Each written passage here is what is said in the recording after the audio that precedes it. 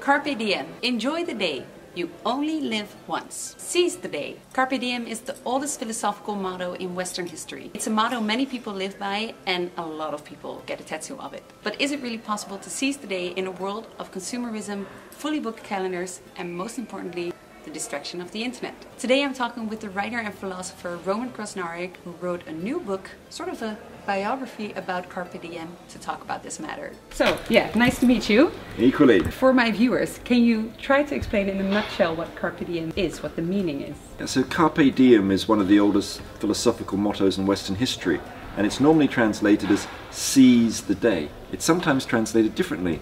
Harvest the day, or enjoy the day, or pluck the day. Right. And these different meanings really reflect the fact that Carpe diem means different things to different people. For some people it's about grasping a once-in-a-lifetime opportunity, right, like to change career or to rescue a crumbling relationship. Yeah. For other people it's about hedonism, it's about sensory pleasures and touching, whether it's sex or gastronomy. And then for other people, seizing the day is all about living in the here and now. It's about present moment awareness. Yeah. So all these meanings are wrapped up in it. But the original term Carpe diem goes back to a Roman poet, Horace, who 2,000 years ago wrote a little poem. And its last two lines sum up what it's all about. He said, "Even as we speak, envious time flies past. Seize the day and leave as little as possible for tomorrow." And really, what's he saying? He says, how should we live in the face of death? Like on my t-shirt you can see here.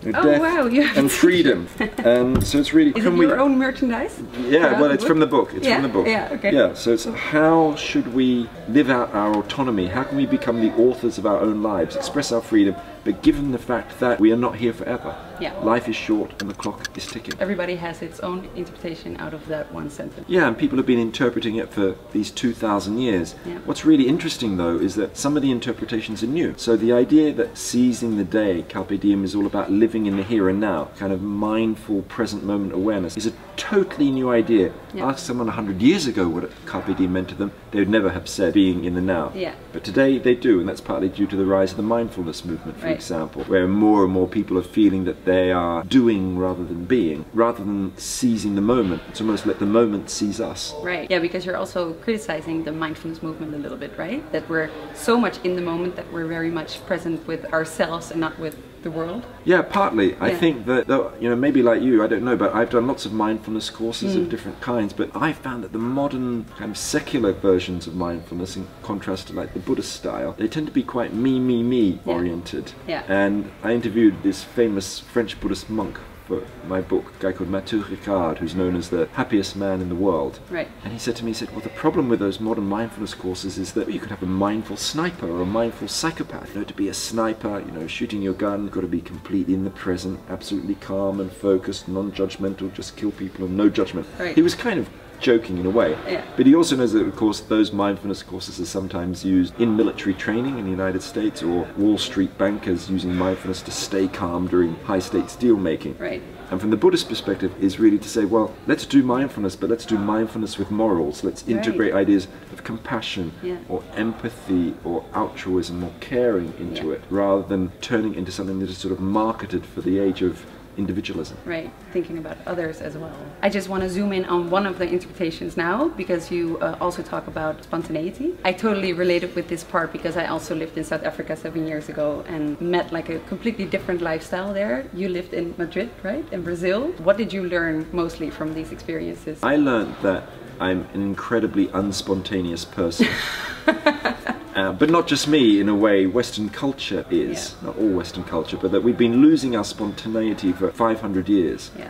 In medieval carnival times, of course in the Middle Ages was partly a time of death and disease and war. People lived with a kind of spontaneity that we can't imagine today. During carnival people would dance and sing and drink and play games and theatre on the streets and stuff, and we've lost that for lots of reasons. Right. Partly the Protestant Reformation crushed the idea of spontaneity, so the church started banning carnivals. Then came the Industrial Revolution, which made us obsessed with time and the factory clock, clocking in and clocking out. Right. We became interested in efficiency.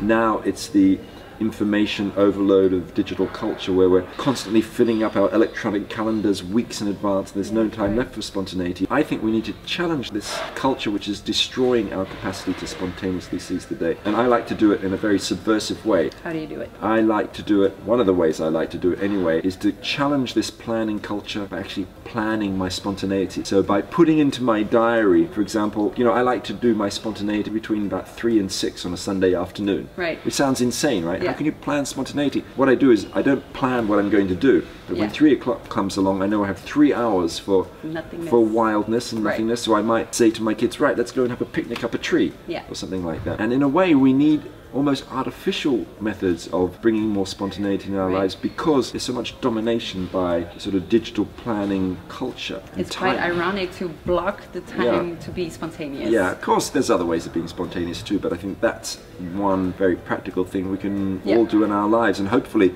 you won't have to keep putting it in your diary all the time. It'll become a habit in the end. And you have a very small calendar? Yeah, I have a tiny little diary or calendar, which is only about this big. Do I have it? Not on me. I've got something else which is tiny, I think. Let's see. Oh look, I'll show you this. Well look, my tiny diary is about as big as this. It's exactly this size. And in it, each day is about half a little finger big. It's tiny, so I can only fit in a couple of meetings a day, and it keeps life free. But in fact, you might be interested in this. This is a little book of poetry from the 19th century. It's called the Rubaiyat of Omar Khayyam, and this poem is really famous in England in the 1850s, 1860s and onwards. And this poem is all about hedonism. It's all about connecting with the pleasures of life. And I think that's quite radical today in a funny way, because if you pick up a modern self-help book or a happiness book, it'll never say deal with your problems by downing a few tequila slammers or smoking a joint under the stars. Yet human beings have been dealing with their dilemmas and difficulties through those hedonistic, sensory, sort of changing state of consciousness methods for centuries. When the Spanish conquistadors arrived in the Americas, they discovered the Aztecs tripping on magic mushrooms. And this poem, in a way, was all about this kind of idea. So there's this bit here, look, make the most of what we may yet spend before we too into the dust descend. Dust into dust and under dust to lie. Song wine, song song, song singer and song end. There's this idea that life is short and we're only here for a moment, so what are we going to do? We have to live it and be in the moments of our lives, recognize that death will come, and embrace hedonism actually as a good thing. You know, it's not all about binge drinking and heroin overdoses and stuff like that.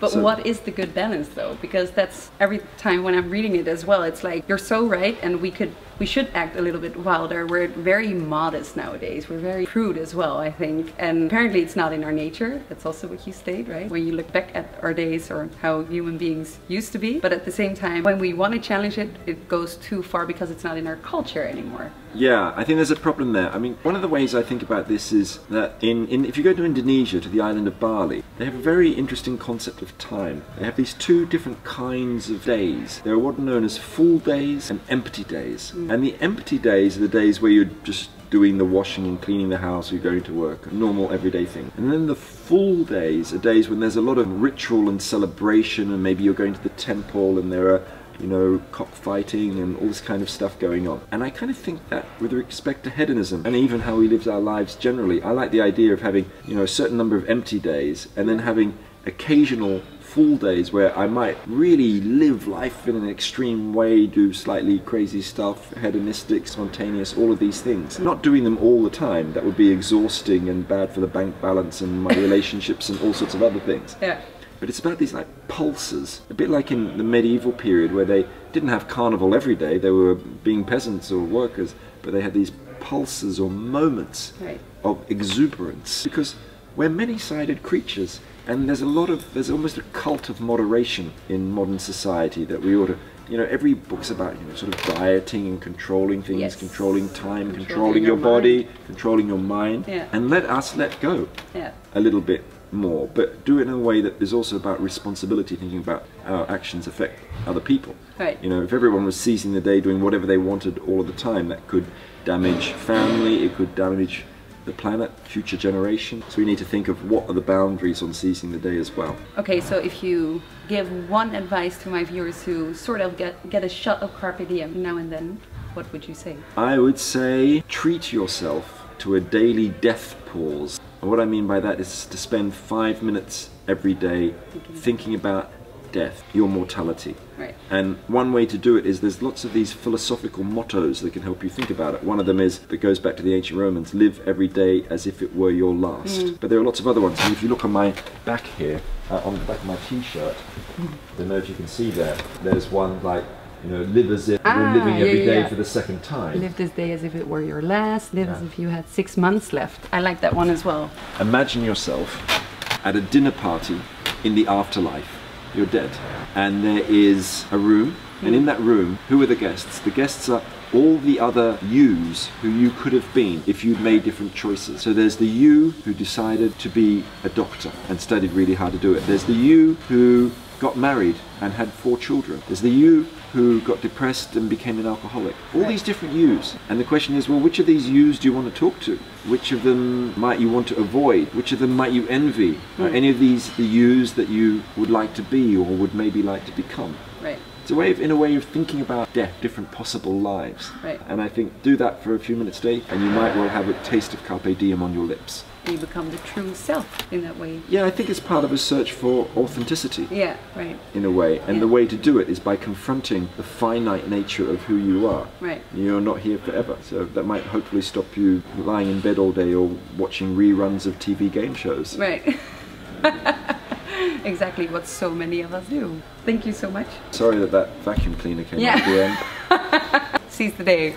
Yeah. It happens. Alright guys, that was it. My first interview ever. Let me know what you think and thought about this. This book in general is very inspiring, so I can definitely recommend you reading it. I hope you will seize the day a little bit more from now on, and I hope to see you in the next video. Although the internet can be distracting, I hope I'm not. Bye!